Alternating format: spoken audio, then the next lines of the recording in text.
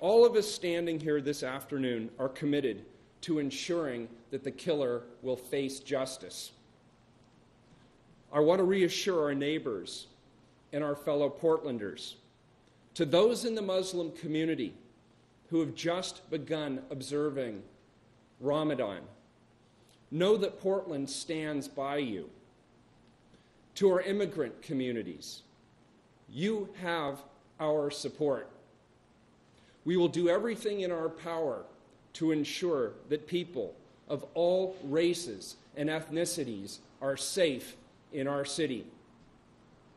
There is too much hatred in the world right now, and far too much violence.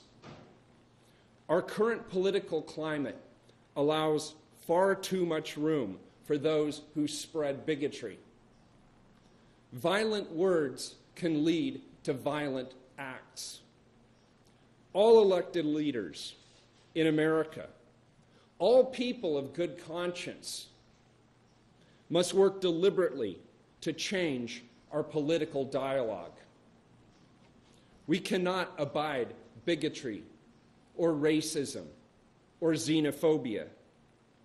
We can never tolerate violence. We have to come together and love one another. What happened yesterday was a crime of hate, and it is absolutely unacceptable in our Oregon. I am so heartbroken by the hate, violence, and the loss of two brave, compassionate lives yesterday evening.